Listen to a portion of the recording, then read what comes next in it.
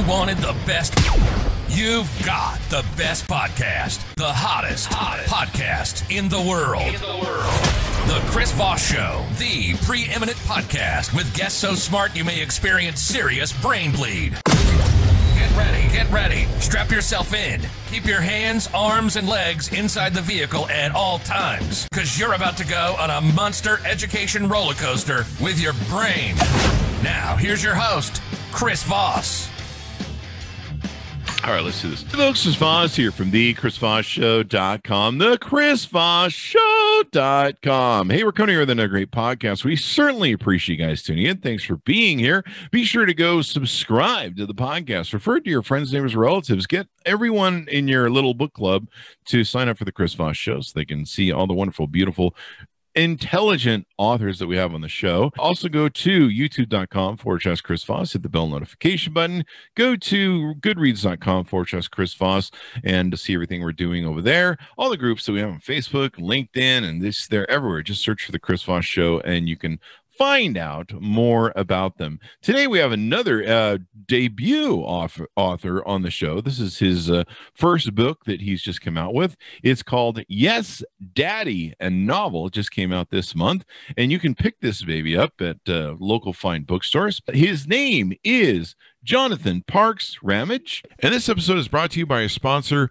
ifi-audio.com, and their micro iDSD signature. It's a top-of-the-range desktop transportable DAC and headphone app that will supercharge your headphones. It has 2 brown burr DAC chips in it and will decode high-res audio and MQA files. We're using it in the studio right now. I've loved my experience with it so far. It just makes everything sound so much more richer and better and takes things to the next level.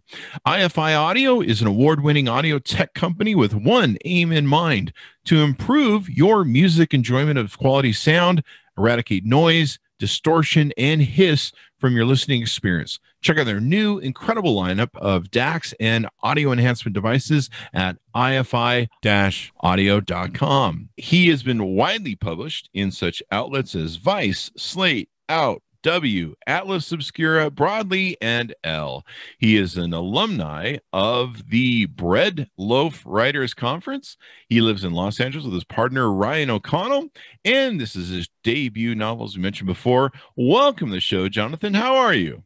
I am fantastic. It is a sunny, vaccinated day in Los Angeles, so there you go. Things are good. Are things getting better down there with the whole lockdown? I think you guys. I feel very fortunate after going through a very hellish December where things were very dark. It seems like we're starting to emerge. There are people out, people eating in restaurants again, celebrating various things with their loved ones. So I feel very fortunate to be vaccinated and getting back to some initial semblance of normalcy.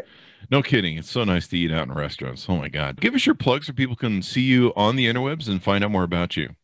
Yes, you can find me on Instagram. That is my sole social media outlet. I am at JP Rampage, and just say hello to me there. There you go. There you go. So what motivated you to write this, your debut novel?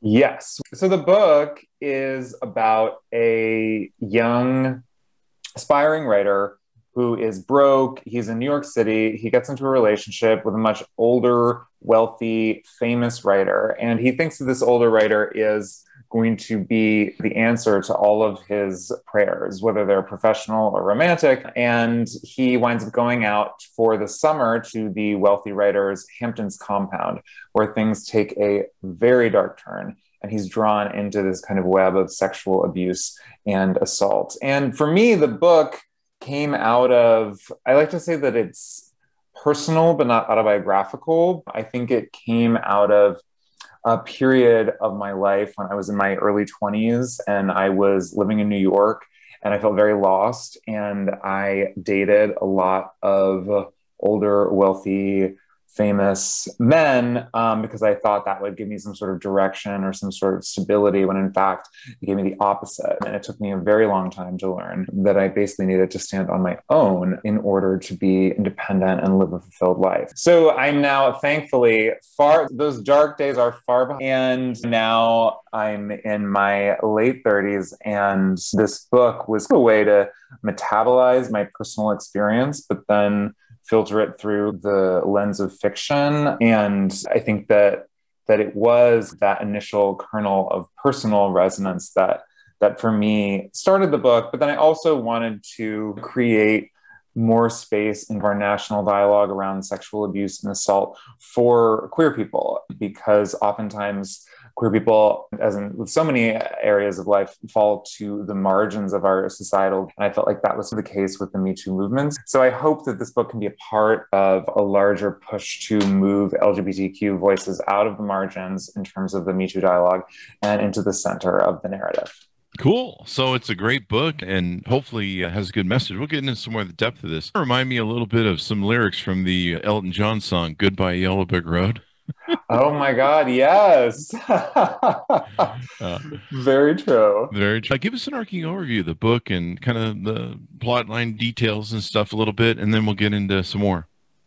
Yeah, for sure. Like I said, it starts out with this younger writer who's pulled into this whirlwind romance with this older, wealthy daddy. And he goes out to the Hamptons compound for the summer, where he's pulled into this web of sexual abuse and assault. And it basically, I modeled the book a little bit after Bryan Singer, who was in the news. He was the director of X-Men, and he also had this ring of sexual abuse and assault in Hollywood with a bunch of his friends. And so I modeled the structure of the book after that kind of ring. And there are two sections of the book. The first section happens in 2009, where we see our protagonist go through this trauma and enter this relationship. And then the second half of the book happens in 2017, when he's reflecting back in a post-Me Too world, reflecting back on that era of his life and re-examining his relationship with his older writer, but also his relationship to the other victims that he met of this older writer. So there's, two time periods that allow for that kind of reflection that I feel like so many people had in the wake of the Me Too movement. Yeah, the basis of the book draws from several literary traditions. So to give description to the audience, would it be suspense, literary fiction, and thrillers, to name a few? What were you thinking about for genres when you wrote the book? Yeah, totally. I think that for me, genre is something that I like to utilize in order to subvert it. On the surface, the book definitely at the beginning feels like kind of this gothic romance / thriller. You're drawn into this very kind of glitzy world of wealth and glamour and fame, just like our protagonist. You're drawn in with him to this very attractive world, but you get the sense there are these dark underpinnings. I think that it really starts out as a thriller, and I use genre as like a bait and switch essentially for the audience, so to hook them with kind of recognizable genre elements, but then pulling them into a much deeper narrative and much more kind of urgent subject matter than your typical genre fare, namely sexual abuse and assault within the LGBTQ community. But also the book gets into our narrator's backstory, which he comes from the evangelical church and undergoes conversion therapy. So there's a lot there as well. Yeah, you mentioned Bryan Singer earlier, and you were talking about him. I'm actually friends, not close friends, but we've been friends for a few years with a guy who was, I don't know how involved he was with that, but whole thing, but Brock Pierce, and I think he was one of the accusers of him. I don't remember the whole story, but there was like a ring or something. But yeah, you wanted to shine a light onto rape and different things with the LGBTQ community. And what are you really hoping to be accomplished by this, by putting your book out and talking about some of these different aspects?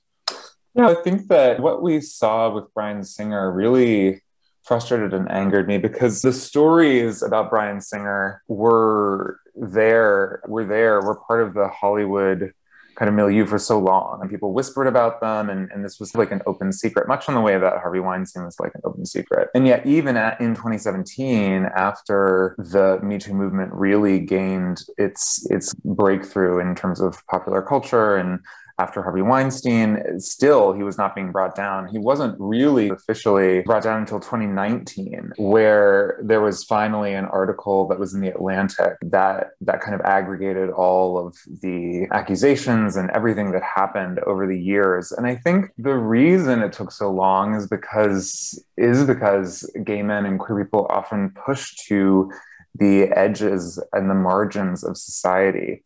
And so therefore, when these big stories hit, their queer stories aren't centered. And I also think that a lot of the people that Bryan Singer and his kind of cohort victimized were poor, were sex workers, were addicts, were people who were already vulnerable and less likely to be believed because of their very vulnerabilities. So I think that there was a very kind of uphill battle to really take him down in Hollywood. And there was so much wealth, and he was the driving engine behind a huge Hollywood franchise. And he had so much power that people were reluctant to question that, even post Me Too. Again, and I think partially because of the fact that he was gay and his victims were gay. So I really think that it's important to center these conversations so we can start thinking of queer people as victims, start thinking of trans people as victims, that we can really center these stories so that that representation soaks into the culture and that we can start to shift that conversation. There you go. And I forgot to mention, Yes Daddy is in development at Amazon Studios. So that should be interesting. Are they going to give you a shot at helping choose who are the lead roles in it? Yes, we're not quite there in the development process yet. I'm super excited.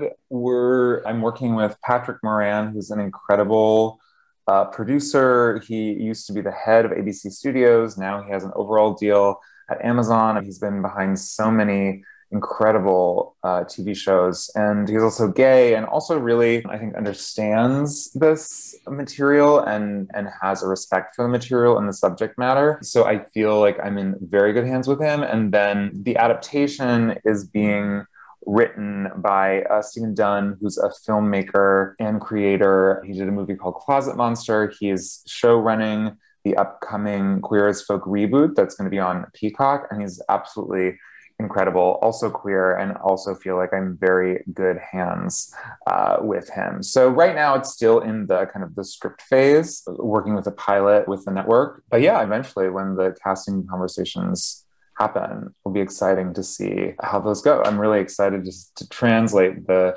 work to screen with collaborators who really understand what I'm going for and really respect it. That sounds awesome, man. That sounds awesome. Now, you come from a religious family, and religion plays a part Jonah comes from. How did that inform you on how you wrote about in this book? Yeah, I wanted to, Jonah, the protagonist, comes from an evangelical background, and that's a huge part of his identity growing up. He has a father who's a preacher, and he goes through very traumatic conversion therapy during very formative, years of his life. And I wanted to depict the ways in which trauma can manifest over a lifetime. And Jonah's fractured relationship with his family leaves him without a source of support. And the trauma that he experienced in his teenage years also leaves him uniquely vulnerable as he moves through life searching for direction. And so I wanted to illustrate the damage that the evangelical church can have when it inflicts trauma on LGBTQ people through conversion therapy and through other oppressive church policies that evangelical churches have. So that was a hugely important thing for me to explore in this. There you go. Anything you want to tease out? It's hard to talk about novels too much because you can't give away the ending and kind of the middle, but anything you want to tease out to readers? Oh, no, I think that the book also, without giving away the ending, no, I don't. But I think that what I would want to tease out also is that though the story goes through so much dark material, and though we see so much trauma from both the evangelical church and then again through the sexual assault that he experiences at the hands of his older partner, it was important for me to end the narrative in a place of hope. I wanted us to move towards a place, even if it was just a kernel of hope. It was important for me to end this story with someone at least taking the first step on a path towards healing and health. So it was, because I think as queer people, we so often know the tragic ending to the story, and we've seen the tragedy that can happen from queer oppression represented in media a lot. And we know the dark endings, we know the tragic endings, and oftentimes we've lived tragic endings or experienced people or know people who have. And so for me, it was important to present a different ending, an ending that is equally as possible as tragedy, which is hope. And I wanted to give people that kernel of hope at the end. There you go. Do you see using the characters in any future books or continuing books and making a series? Or I don't think so. I think what will be interesting with the adaptation, not for a novel, but with the adaptation, the series is being, at least the way it's being talked about now in development, is having it be an open-ended series. And so I'm curious to see how that conversation evolves. I think that with the series, they're thinking about potentially teasing out storylines of other victims of this man, of following the larger ensemble after this initial narrative. So I do think that there's a lot that can be done and I think that the space to explore that, the space I would be interested in exploring that would be in television. And I think that there's a lot of richness that could be drawn from the characters that I've created. In terms of another novel, I've spent so long on this novel, so long with these characters, and I love them, but I'm also ready for a break. You know what I mean? But it's exciting to translate them to a new medium. But as a novelist, I definitely feel ready to move for sure. There you go. There you go. Well, it's been wonderful to have you on. Give us your plugs one more time, Jonathan, so people can find you on the interwebs. Sure. Again, just at JP Rampage on Instagram. You can find me there. There you go, guys. And thank you very much, Jonathan, for being on the show and sharing with us about your great new debut novel. Continued success. Thank you so much. Thank you. And guys, go check it out. It's Yes, Daddy, available May 18th, 2021. So it's just hot off the shelves. You can take and pick that baby up at wherever fine books are sold. Thanks to my audience for coming on the show. See the video version of this at youtube.com/Chris Voss. Hit the bell notification button. Go to goodreads.com/Chris Voss. Tell everyone you know to subscribe to the show. Got all the groups we have on Facebook, LinkedIn, all those different places. Thanks to everyone for tuning in. Be good to each other, and we'll see you guys next time.